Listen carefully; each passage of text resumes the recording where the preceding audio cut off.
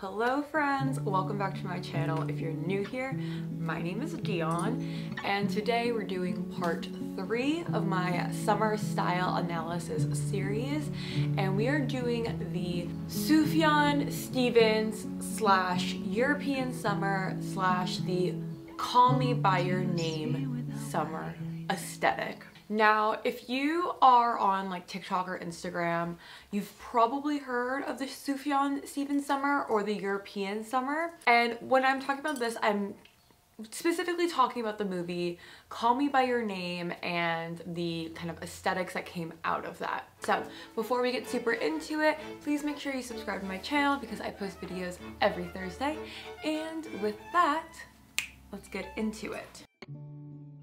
You lazily wake up in the morning to find that fresh juice was squeezed and breakfast has been made. You make your way downstairs and feel the warm summer air on your skin. You bike alone to the nearby town river and say hi to the locals. The cool water feels nice on your sunburned skin, and even though you're by yourself, you're happy. There's a melancholy sadness in the air as the person you love walks by and grazes your arm. Your heart flutters in excitement, but then follows with an ache knowing that it's just summer love. That these moments are finite, and yet will last forever in your memory. You come home for dinner with your family and sip on wine while talking about the summer's activities. After you take a nice shower, put on your favorite pair of cotton boxers, and read some poetry under a tree as the sun goes down, thinking about the love that could have been. So what is the Call Me By Your Name summer? Hi, it's Editing Dion. I'm just here to say that there is a creator on TikTok who has like an entire playlist on the Sufjan Stevens summer. She is sort of the expert on the matter. Lilac Laurels has a whole playlist on the Sufjan Stevens summer and the dress code and the activities. So if you're very into this, highly recommend checking out her TikTok account and that playlist because she is definitely the expert on this. It's also called the Sufjan Stevens summer, who, if you've never seen the movie Call Me By Your Name, he did most of the music for it. And so it's about the aesthetic and the vibe that he brought to that movie, and just sort of what that movie is all about. Again, if you've never seen it, it is about a 17-year-old boy that summers in Italy, in northern Italy, with his family, and his dad brings a sort of teaching assistant. His dad is a professor, and they fall in love and sort of know that it's only, you know, for the summer. And there's a melancholy and then a sadness and a heartbreak to it. It's a really beautiful movie. It does have problematic natures in it. I'm not gonna super get into the movie Call Me By Your Name because I feel like this aesthetic is less about the dynamics of the movie and more about the feelings that the movie gives you. But I do highly recommend it. It is a really good movie. It's beautifully directed and written, and the music, and it just like, it's sad, but it's really good. I would say this falls under the larger umbrella of the European summer.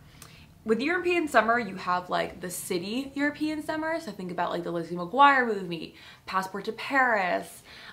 You're going to Rome in a Vespa and like traveling to all these places, and it's high and city and all of that energy. Or the Mediterranean summer, which is very the movie Mamma Mia, and you're in Greece or Croatia and you're swimming in blue water and it's farm-ish and arid and more upbeat and beachy.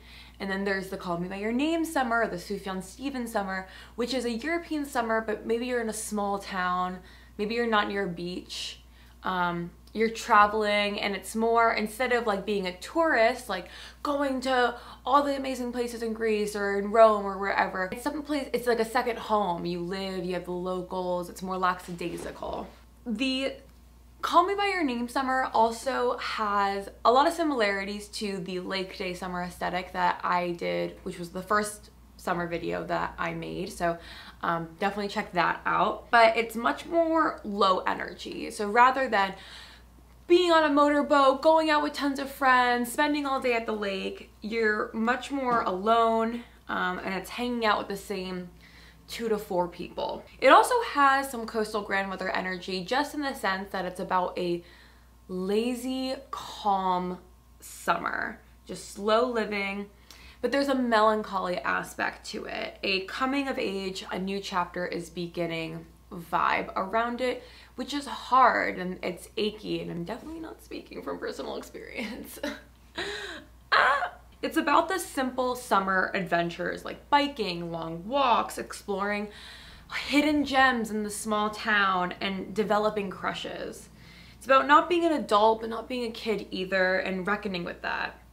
There's a loneliness, isolation aspect to it. Vacationing with your parents or your family, being away from your school friends.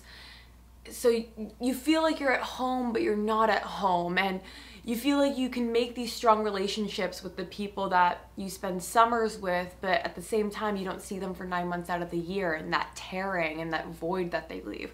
Ooh, I'm gonna cry if I keep talking about this. In terms of movies that would fit and really give you this sort of summer vibe that I'm talking about, obviously Call Me By Your Name. Again, there's a lot of problematic things about this movie. I actually read the book, which is even more problematic. But in terms, it's also such a beautiful movie. Not only visually, but the lessons and the reality of heartache in the movie it's really beautiful. The music, the directing, the fashion, the acting, it's really it tugs on your heartstrings. Movies that also sort of give this bittersweet coming of age, a love that won't last sort of aspect would be Almost Famous, Dazed and Confused, Brokeback Mountain. Even Mamma Mia, which would go under the more like Grecian European summer, the like fun, high energy. I feel like you could still get a lot from it. Summer, I feel like definitely has sort of the same vibe. It's a little bit darker. Moonrise Kingdom by Wes Anderson, Dead Poets Society, Lady Bird, Summer of '85. These are movies that are about coming of age and the uncomfortableness of growing and changing over the summer. So some of the tenets of the Call Me By Your Name summer in terms of fashion, because there's definitely a very specific fashion style to it, are short sleeve button-ups, overalls using boxers as shorts, Bermuda shorts or loose shorts.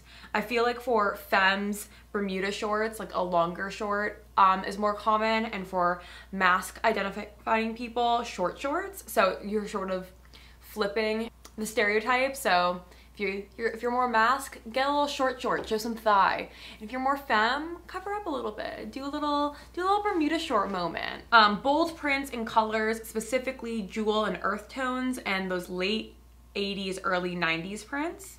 Lots of loose linens, billowy shirts and dresses, brown sandals, beat up sneakers, specifically Converse, or just going barefoot, and lots of maxi dresses and skirts, sort of bohemian influences.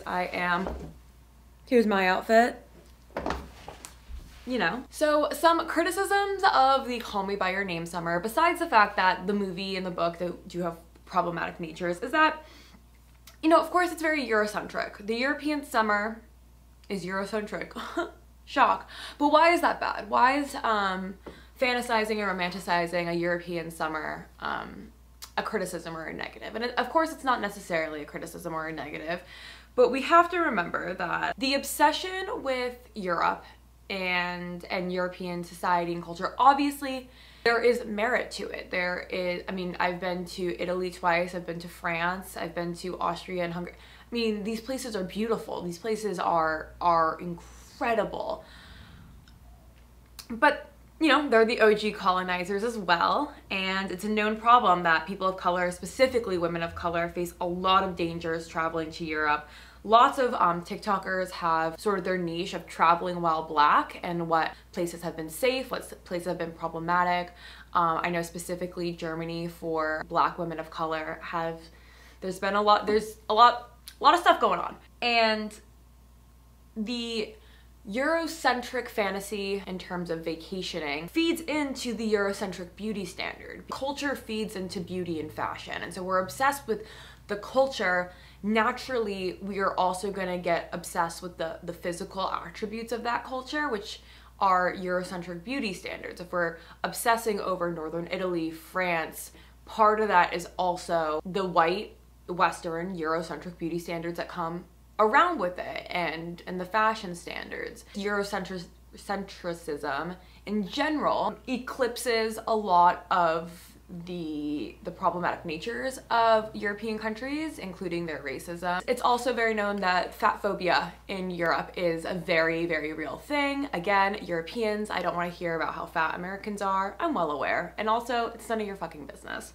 But there have been a lot of articles about how traveling in Europe while fat is also Europeans openly staring and gawking at you if you're a person of color or if you're fat. And of course, there's a level of privilege that comes with not only being able to travel to Europe, but also feeling safe while traveling. So people of color, women, the queer community, plus size people, differently abled people. Call Me By Your Name is about two white boys. I mean, my best friend just came back from London and said that this guy just went over, grabbed her face, kissed her on the cheek, and then 15 minutes later kept trying to buy her a drink, and eventually was like, what are you drinking? What are you drinking? What are you drinking? And then grabbed her drink, tasted it, and he's like, I know what this is, I'll order it for you. And she kept saying no. And of course, that's not a European problem, that happens everywhere. But I'm saying that you are not a white man, traveling becomes significantly harder. You know, we have a prejudice against Eastern Europe over Western Europe. So places like Ukraine, Hungary, all of that versus Italy, Paris. There's a lot of dynamics about here, and I'm sure I'll get so many comments from Europeans that are like, Americans are so much more racist, and you guys act rude when you're in our countries, and you guys are And listen, again, I hate this country. This country is so backwards, and you don't need to tell me.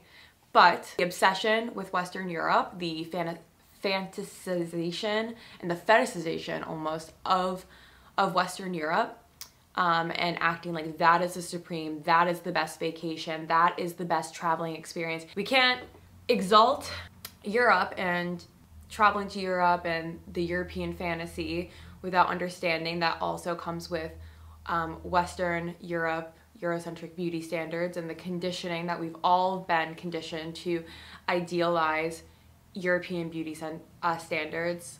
And of course, those European beauty standards hinge on white supremacy. So when we fetishize Europe and traveling to Europe, we also have to recognize that a lot of these fantasies stem from white supremacy. However, the point of so many aesthetics is that it is a fantasy. It's escapism. It's an aesthetic fantasy, sort of like Regency core. It's a fun dream to have, even though 90% of people other than white men in the Regency era were struggling pretty damn hard. But unlike Regency core, which happened long in the past, so we can rewrite history and it's over and done, so we can have that fantasy. The fat phobia, the racism, the colorism in Europe is still happening.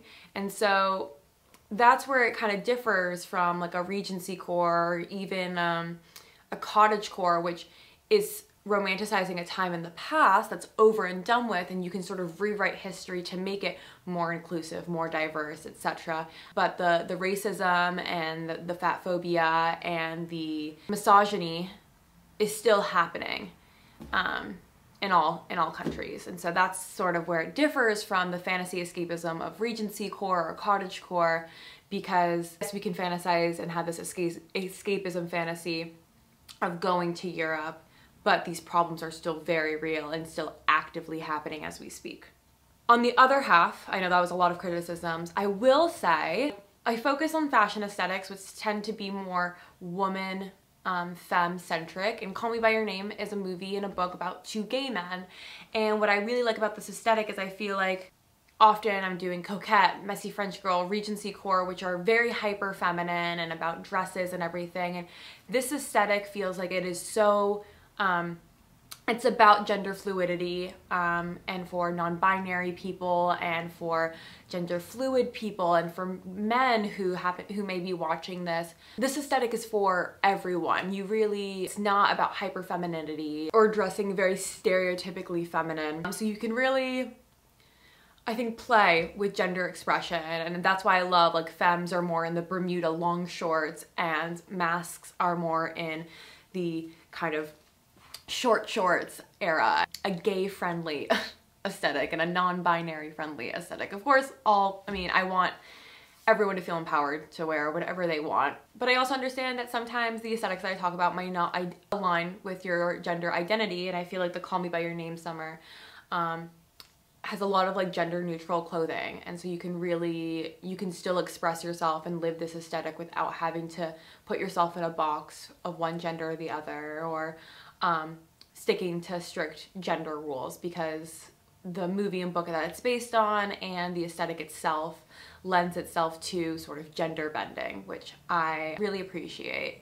And not to mention, a lot of us may be going through some heartache, some changes, and we might not want a hot girl summer, and we might not feel like coastal grandmother, like I'll just garden and cook and it'll be happy and fun and light. And we might not want to, maybe we don't live around a ton of our friends like we would like the lake day or camp counselor summer. I think a lot of us spend summer sort of by ourselves or with our family in maybe a summer house or something, away from our school friends, and there is an isolation and loneliness aspect to it.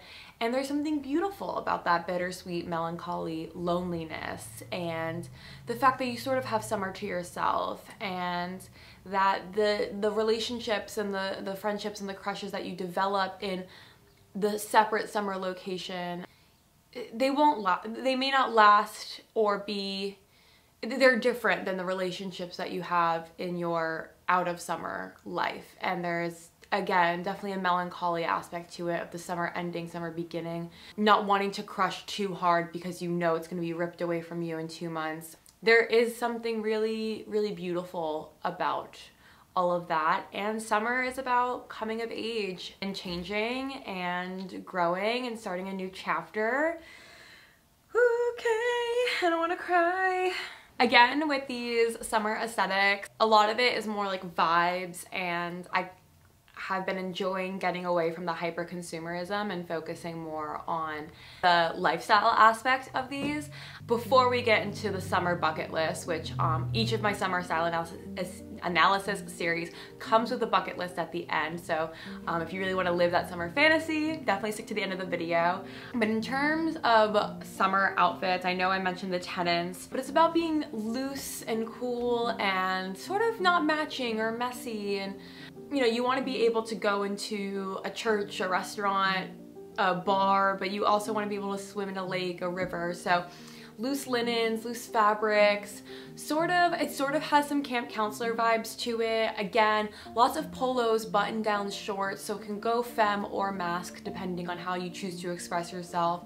Lots of maxi skirts and maxi dresses. Again, adding in, you could go formal wine tasting, but you can also go very, it's like, I'm going to the beach, I'm slipping on something loose and comfortable. I hope these outfit inspiration posts, mood boards that I found on Pinterest sort of give you more of an idea of dressing for the Call Me By Your Name summer. So now for the bucket list. Number 1, pick fresh fruit or go to a farmer's market and get fresh local fruit. Apricots and peaches have very significant representation in the Call Me By Your Name movie and book. I mean, obviously summer is the time for fruit, so whether you live in like New England and it's strawberry season, or if you live in Miami and it's mango season, or in California and it's avocado season, or in Georgia and it's peach season. I mean, it's seasonal local fruit. If you could pick it off the tree, that is the best, most Call Me By Your Name, Sufjan Stevens, European summer vibe. But if not, go to a local farmer's market. And following that, create a cocktail or a mocktail using the local fruit. So mango, apricot, peach, even if you just make a juice, I don't drink alcohol, but using that fresh fruit and drinking and having like fresh juice in the morning is like just such a Sufjan Stevens summer vibe. Read under a tree by some water. You know, just be that main character that's like sad and everyone else is playing in the water, but you're reading poetry. Practice a new language. And Call Me By Your Name, the characters speak 2-3 languages. And so think about maybe if you're gonna spend the summer more so by yourself, either your friends are gone or you're away from your friends, think about learning a new language or practicing the language that you already know. I really want to learn some basic sign language, and again, I'm going to Denmark and Sweden over the summer, so I do obviously want to pick up on a few things like, you know, where's the train, or do you speak English? Like those certain things. I understand that most people in Denmark and Sweden speak English, but I also don't want to like be the ignorant American that's like, you need to speak my language. I want to like try to adapt. Invite friends over for an outdoor cheese board, cookout, dinner party, but like outdoor dining essentially. So even if you're just going outside in your backyard or your terrace or your balcony and sipping on wine and eating some crackers, but having like an outdoor get together, an outdoor dining or drinking experience. Go to a place that you've never been. And I mean, this can be no matter where you live. Drive to a secret gem. There's a website called Only in Your State that you can find like really cool, unique things in your state, or places you've never been, Instagrammable places near you. But just go on a quick car ride, a bike ride, a train ride, a bus ride, whatever you can do to a new place and just kind of explore your surroundings no matter where you're spending your summer. Ask someone out on a picnic date. I said ask someone out because you don't want to just like wait around all summer waiting for someone to ask you on a picnic date. So I want to empower you to ask someone to do that and to ask if if they want to go on a picnic and get the fresh fruit and spend time outside and all of that. Go dancing all night. I am such a morning person. I never stay out all night, but I definitely, like when I'm in Copenhagen, I definitely want to go dancing all night and that's warm summer air at 3 in the morning. Like I want a few of those, maybe not 3 in the morning, like maybe 1 in the morning, but like I want some of those experiences even as a morning person. And I think that is so summer that I don't know, just being out all night and it's warm and you're tired and you're happy at the same time and you have nothing to do tomorrow because it's summer, like that vibe. You gotta have those experiences, even if you're someone like me that can't stay out past like 10 p.m. Go on a biking adventure. You can rent bikes, you can even borrow a bike if you know someone with a bike that's not using it that day, if you don't have one. Yeah, go on a bike riding in the summer. There ain't nothing like it. I mean, it's just, there's something so youthful and freeing about it. Not having to have a car, but also having transportation. So I definitely encourage you to like make a point of like, I'm gonna bike places this summer rather than drive or whatever. And the last thing is to do something special for the summer solstice, midsummer or whatever. June 21st is when that happens, and it's the longest day of the year, so maybe that's the day that you have your outdoor dinner party cookout and you invite your friends over, or maybe that's the day you have the picnic date, maybe that's the day you go on the biking adventure. But again, celebrating what summer means, and I think that's really what the Sufjan Stevens summer is about. It's not just the positive sides of summer, but knowing that summer is a finite feeling, knowing that it's only 3 months, knowing that it's an exciting and life-changing time of the year, but also that it's so fleeting and that you want to enjoy it as much as you can, but you also feel it slipping through your fingers every day that time passes. Whew. So with that emotional note, I hope you guys enjoyed this video. I definitely enjoyed making it. Call Me By Your Name is one of my favorite movies, and I definitely identify with this summer probably the most because A, I am traveling to Europe, B, I am sort of going through a moment of change and growth right now. A lot of things are happening. I'll be celebrating the Sufjan Stevens summer next week, maybe not next week, but the next Summer Style Analysis series is going to be on the Key West kitten, which is the coconut girl, Mako mermaid aesthetic. That's the last summer aesthetic that I have in my mind. So if you have other summer aesthetics you want me to cover, please leave a comment down below. And what type of summer are you trying to have this summer? Are you trying to be a Key West kitten? Are you doing a Sufjan Stevens bittersweet summer? Are you having a lake day, hanging out with your friends all summer type of summer? Are you gonna be coastal grandmother, low-key vibes? Definitely let me know, or something else. I would love to hear about it. Please make sure you give this video a thumbs up because it helps out my channel a lot, and subscribe if you do. If you do like my fashion and personality, make sure to follow me on TikTok and Instagram because I post content there almost every single day. And with that, have a happy, happy day.